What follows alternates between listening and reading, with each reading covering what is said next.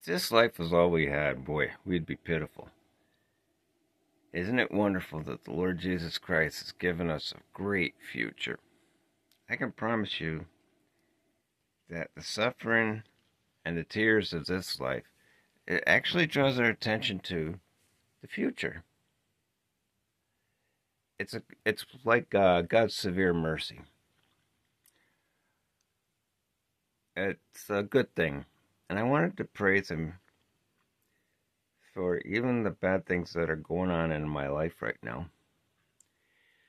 And I'm not going to get into it all, but we all have things we go through.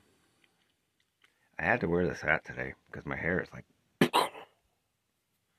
and I didn't want to be too distracted. So I'm only captain of a kayak, okay? Okay. Now, I wanted to praise the Lord and keep my focus on Him today. So I'm going to read to you from Isaiah 25, verses 6 through 8.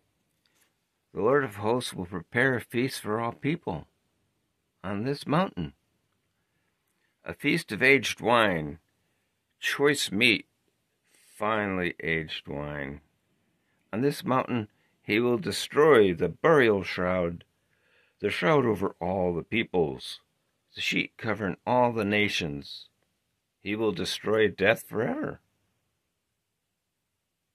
The Lord God will wipe away the tears from every face and remove His people's disgrace from the whole earth.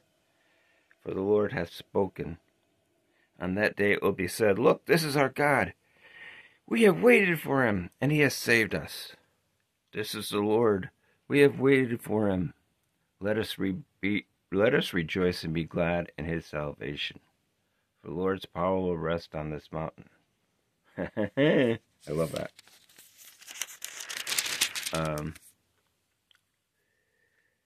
There's more, though. Oh yeah. Okay. I know that there was more about that day coming when the dead would be revealed. The earth will give up her dead. Oh yeah. Here it is. Your dead will live, their bodies will rise. This is 26, Isaiah. Awake and sing, you who dwell in the dust, for you will be covered in the morning dew, and the earth will bring forth the departed spirits. Go, my people, enter your rooms. Close your doors behind you. Hide for a little while, until the wrath has passed. For look, the Lord is coming from His place to punish the inhabitants of the earth for their iniquity.